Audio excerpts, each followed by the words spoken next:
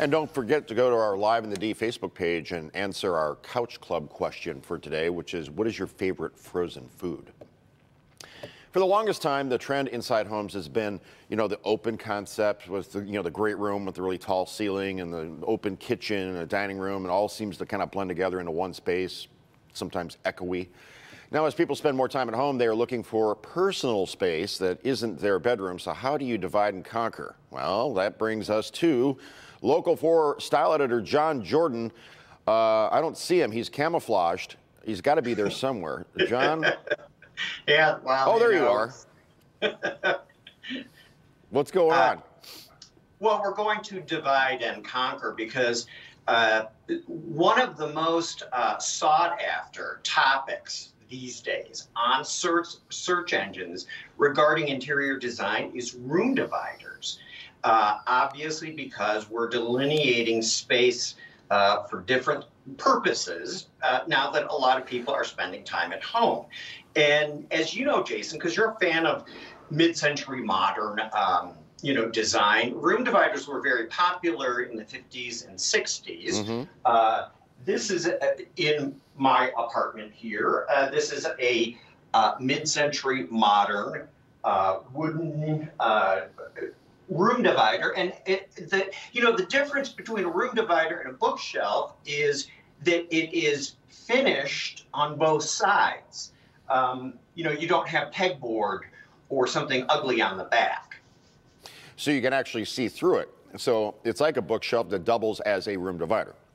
Right, and you can, make it as opaque or as transparent as possible, depending on what you put on the shelves. So you can have more privacy, less privacy. I made a room divider out of this metal shelf. I just put it on wheels. And so a room divider doesn't necessarily have to go from floor to ceiling. You can put something like a plant on top of something that's this height to give you a little bit more privacy. I picked up these are wallpaper rollers that they use to print wallpaper on. And I've used these a bazillion ways. You could put sculpture, you could put, structural pieces like this on top of a lower shelf to be able to create that privacy. And you can do this relatively inexpensively, yes? So this is brilliant, even if I do say so myself. I thought of this all on my own, and as you know, I'm not opposed to stealing ideas from others, but this is my idea. This is just a clothing rack and a cloth shower curtain. So if you don't have, carpentry skills or tool set, this is something that's really easy. I mean, the rack was under $20. This is from Target. I found this yesterday, and I like the ombre effect, the graduation of color. And actually, here's another thing I thought of. As you expand the rods here, you can expand the size of the room divider.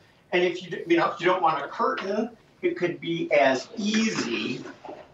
This is just foam core board with Velcro attaching it to the rack. And you can see where you could put, art, your kids' art, postcards, whatever. This is a really easy way to create private space. Hey, John, I'm told that's our time. Thank you. Good to see you. Good to see you.